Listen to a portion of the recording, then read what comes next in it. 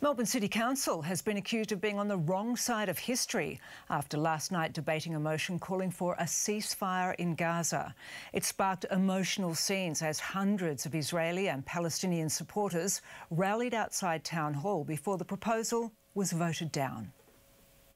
Anger as a motion calling for a ceasefire in Gaza was defeated.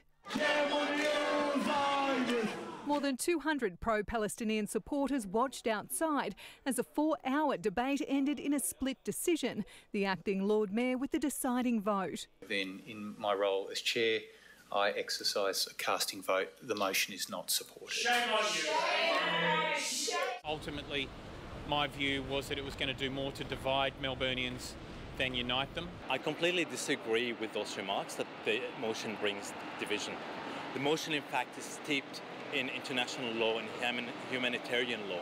Outside, police were forced to take action after 3 people supporting the Israeli community walked into the centre of the pro-Palestinian rally. A scuffle broke out and one of the men was pushed to the ground. For us, in order to prevent an ongoing breach of the peace and ensure their safety, it was deemed necessary that they be removed. Some councillors raised concerns for their safety. After the motion was defeated, an alternative passed unanimously.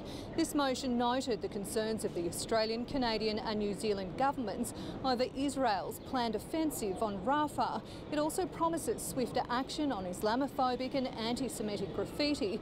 But again, the response to this motion has been divided. I voted in favour of the foreshadowed motion last night, but I'm certainly not happy.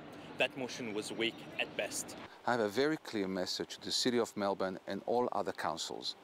You're on the wrong side of history. Stop fanning the flames of hatred and division. Abby Dinham for 10 News First.